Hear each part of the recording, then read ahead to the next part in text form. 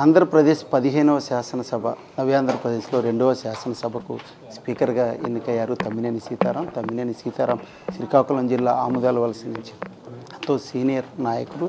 ఇప్పటికీ 6 సార్లు శాసనసభ్యులుగా ఎన్నికై అనేక సార్లు మంత్రి పదవిని కూడా పొందారు. సార్ ప్రస్తుతం మనతో ఉన్నారు. Sir first of all congratulations sir. Sir ఇప్పటి వరకు మీ రాజకీయ అనుభవంలో అధ్యక్ష అని అనేవాళ్ళు మీరు, కానీ ఈరోజు మీరు అందరి చేత అధ్యక్ష అనిపించుకుంటున్నారు. ఎలా అనిపిస్తారు?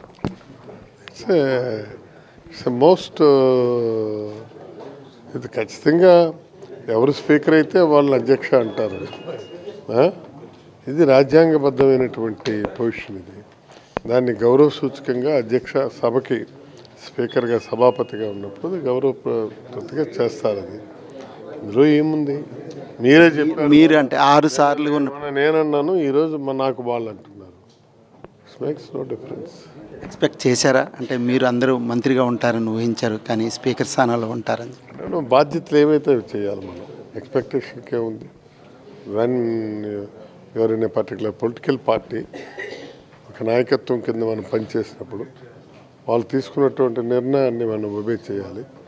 కాబట్టి ఆయన లీడర్ ఆఫ్ ది హౌస్ మీరు స్పీకర్గా వెళ్ళాలి అన్నారు, వెళ్ళాను, అంతే. దర్శనం ఇప్పటి వరకు చూసినట్టయితే చాలామంది స్పీకర్లు పనిచేశారు.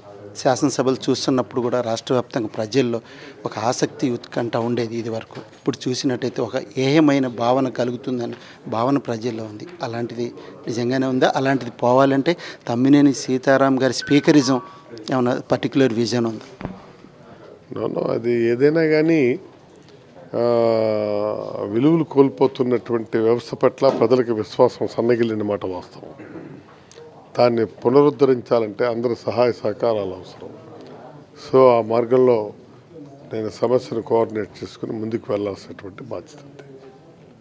కరవమంటే పాము కోపం, విడమంటే కప్ప కోపం అంటారు. అట్లాగే అధికార పార్టీ వాళ్ళు ఎక్కువ మంది ఉన్నారు, ప్రతిపక్షం తక్కువ ఉన్నారు. ప్రతిపక్షం వాళ్ళు కూడా గతంలో మీకు మిత్రులే. కానీ ఇలాంటి ఏదైతే ఈరోజు సభ చెప్పారు జగన్మోహన్ రెడ్డి గారు కూడా, గతంలో అధికార పార్టీలో వాళ్ళు చేసిన తప్పిదాలు తను చేయబోనని, అలాగే గతంలో స్పీకర్లు రిమోట్ సీఎంల దగ్గర ఉండేది, కానీ తన దగ్గర మాత్రం రిమోట్ ఉండదు అంటున్నారు. నిజంగానే రిమోట్ లేకుండానే సీతారాం గారు స్పీకరిజం చేయబోతున్నారు.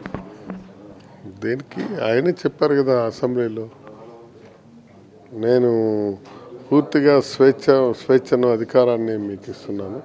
సభలో ఏ ఒక్కరైనా సరే అనుచితంగా ప్రవర్తిస్తే మీరు చర్యలు తీసుకోండి. 100% అలా తీసుకున్నాడే మా ప్రభుత్వానికి వ్యవస్థకి మంచి జరుగుతుందని చెప్పారు. ఇంకా అంతకంటే గొప్పతనం ఏముంది?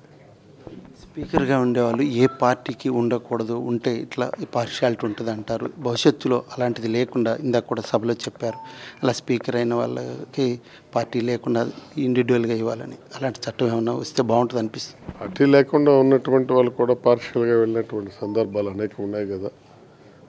That is not the point here. The point is హానెస్టీగా సభను ఎజెండా ప్రకారం నడపటం, అందరినీ సమన్వయపరచుకోవటం, ఇష్యూ అనేటువంటి సర్ఫేస్ కాకుండా హ్యాజల్ ఫ్రీగా మనం వెళ్ళటం. That is very very important. దానికి 5 కోట్ల మంది ఈ ఆశలని ఇక్కడ చట్టసభలోనే చర్చించి శాసనాలు చేయాల్సి ఉంటుంది. ఈ అధికార పార్టీ, ప్రతిపక్ష పార్టీ వాళ్ళు మొత్తం 174 మంది సభలో ఉంటారు. వాళ్ళకి ఎలాంటి మెసేజ్ ఇస్తున్నారు అంటే, ఈరోజు సభలో కూడా చెప్పారు సభ యొక్క హుందాతనాన్ని భారతదేశమే మన ఆంధ్ర శాసనసభ వైపు చూడాలని. అంటే వాళ్ళకి ఏం మెసేజ్ ఇవ్వబోతున్నారు? సభలో చెప్పింది ఒకటి, బయట చెప్పింది ఒకటే. ఖచ్చితంగా విలువలు పాటించమని, సభా గౌరవాన్ని పెంచమని, హుందాతనంతో వెలగమని, మనం రేపటి ఈ భారతదేశంలో ఉన్నటువంటి ఇతర రాష్ట్రాలకు మార్గదర్శకంగా, రోల్ మోడల్గా, ట్రెండ్ సెట్టర్గా ఉండాలని, మనం నడిచే ప్రవర్తన ప్రజల్లో ఈరోజు ఆ ప్రవర్తన మార్పు చేసే పరిస్థితిలో ఉండాలని, ఒక మంచి వ్యవస్థ నిర్మాణానికి కావాలని కోరుకుంటున్నాం. అలాగే జరగాలని. తమ్మినేని సీతారాం నిష్పక్షపాతంగా ముక్కుసూటిగా ఉంటారు. అది ఎవరైనా తమ్ముడు తనవాడైన ధర్మం తప్పరు అంటారు. అదే వ్యవహారం అధికార పార్టీ మీద ఉండబోతుంది. చూడండి, వెయిట్ అండ్ సీ. ఇది పరిస్థితి. ఏదైతే శాసనసభ స్పీకర్ తమ్మినేని సీతారాం చెప్తా ఉన్నారు, ఖచ్చితంగా ముక్కుసూటిగా వ్యవహరిస్తానని, ఏదైతే చట్ట సభలంటే విలువలు గౌరవాలు పెంచే విధంగా తానేంటో చూపిస్తా అని చెప్తా ఉన్నారు. నిష్పక్షపాతంగా ఈ యొక్క శాసనసభలో నడిపిస్తా అని చెప్పి, అలాగే శాసనసభల పట్ల గౌరవం పెంచే విధంగా వ్యవహరిస్తానని చెప్తున్నారు స్పీకర్ తమ్మినేని సీతారాం. కెమెరామెన్ చలపతితో ముక్కంటి, ఏసీటీ న్యూస్, అమరావతి.